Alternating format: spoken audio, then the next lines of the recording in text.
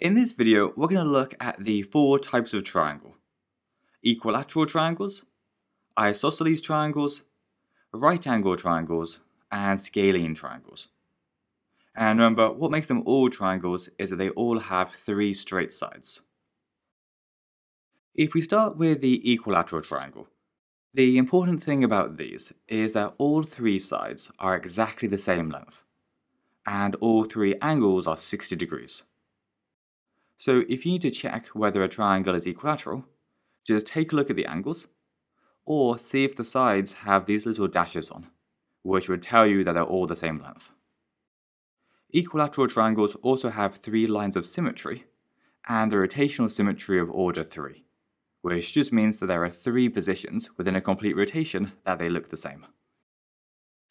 Next up is the isosceles triangle, whose key feature is that they have two sides that are the same length. And again, you'll normally see the equal sides drawn with these little dashes on. They also have two angles that are the same size, one line of symmetry, and no rotational symmetry. Moving on to right-angled triangles.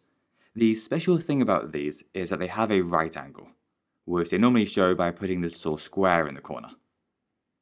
Right-angled triangles don't normally have any lines of symmetry or any rotational symmetry. But if it happens to be a right-angled isosceles triangle, which is where it has a right angle and two sides that are the same length, then it will have one line of symmetry. Last, we have the scalene triangle. And the special thing about these is that all three sides are different lengths, and so all three angles are different sizes. This means that they have no lines of symmetry and no rotational symmetry. Anyway, that's everything for this video. So hope you enjoyed it, and we'll see you again soon.